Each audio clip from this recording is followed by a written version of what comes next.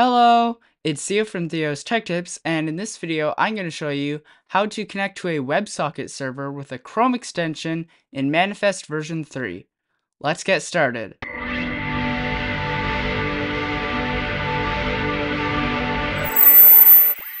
So the first thing you want to do is to open up your code editor and make a new project.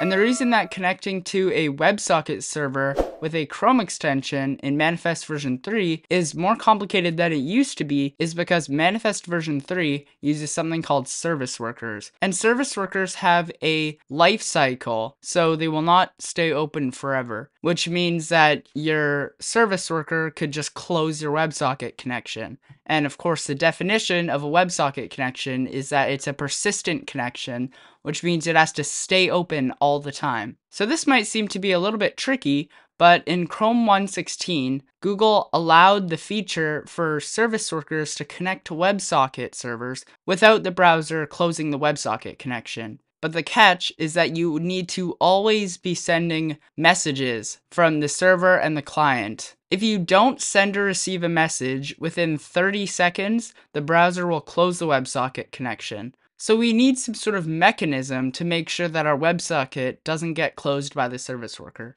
So the first thing you want to do is to make a new file called manifest.json. And the first property that we're going to add is manifest version, and we're going to set that to 3. And the next property that we need is minimum Chrome version. And once again, the reason for this is because Google only allowed this in Chrome 1.16 and up. If a user tries to run your extension below Chrome 1.16, it's just going to kill the WebSocket regardless. So we need to set this property to make sure that people cannot install our Chrome extension below 1.16 so that we won't run into this issue. So you can just set it to 1.16. Now we need to give our extension a name. So I'm going to say WebSocket demo manifest v3, and we're going to set a version for our Chrome extension. So I'm going to set it to 1.0. I'm also going to set a description, and now we need to create a background key, and we're going to set this to an object, and we're going to specify service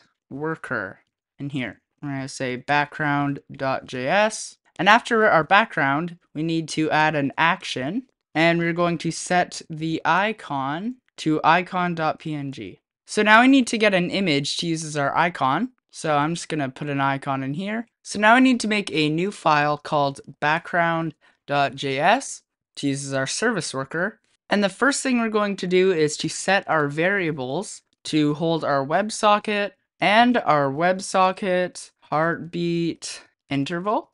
And now I need to make a function to connect our WebSocket. So I'm going to call it make WebSocket. And this is going to set the WebSocket variable to new WebSocket, and we can paste our address in. And now we are going to call a function called make listeners. And the next thing you need to do is to make a function to close our WebSocket. And this is just going to go WebSocket.close. And the next thing you need to do is to make a function called make listeners. And the first listener we're going to make is WebSocket.onOpen. And set this to a function. And we're going to console.log connected. And we're going to start our heartbeat for our WebSocket. Once again, this will make sure that our WebSocket won't get closed by the browser. The next listener we need to make is WebSocket.onMessage. And this is going to take a parameter of event. And we're going to console.log event.data. And this will print the message received to the console. And the next listener we need is WebSocket.onClose. We're going to set this to go console.log disconnected, and we're going to stop the heartbeat.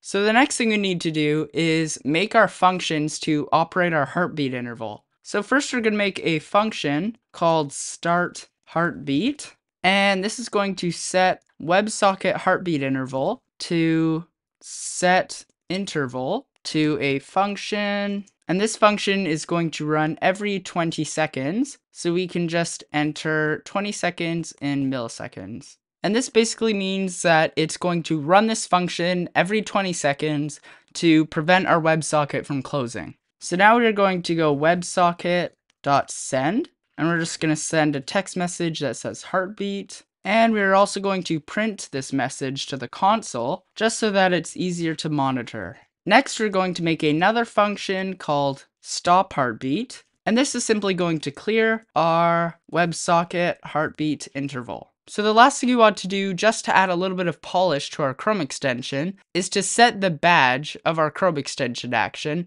to either on or off, depending on if the WebSocket is connected or not. And this will make it super easy to see if our WebSocket is in check. So the first thing we're going to do is go chrome.action.onClicked.addListener.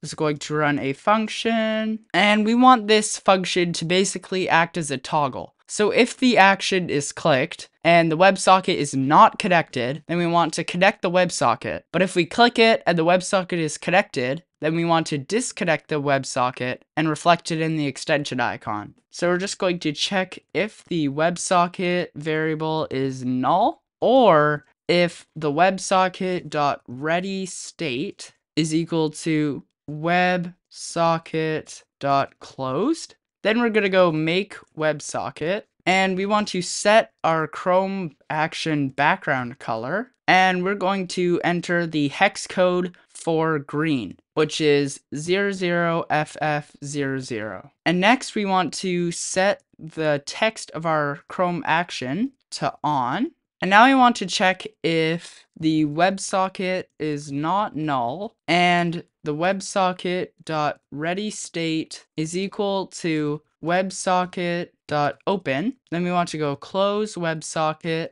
and we want to set the badge again, but this time we're going to set it to red, so it's going to be FF0000, and we're going to set the text to off. And that's it for our WebSocket extension. So now we can just open up Chrome, go to our extensions page, make sure that developer mode is turned on, and we're going to go load unpacked. We're going to find our Chrome extension, and we should be able to see our action in the top right. So let's open up our service worker to keep an eye on things. So now let's start by clicking on our action, and it says connected, and you should see in your WebSocket server logs that there's a new connection. And after 20 seconds, we should see a heartbeat message, which will prevent the browser from closing the WebSocket. So now we can try clicking on our WebSocket again, and it should say off, and we should see disconnected. And this will cause the WebSocket heartbeat interval to stop running so that we're not filling our logs with bugs because there's no WebSocket connection. So now you can click it again, and it works. Click it again, and it disconnects. So that's it for this video. Thank you for watching. Make sure to like and subscribe. I'm Theo from Theo's Tech Tips, and I'll see you next time.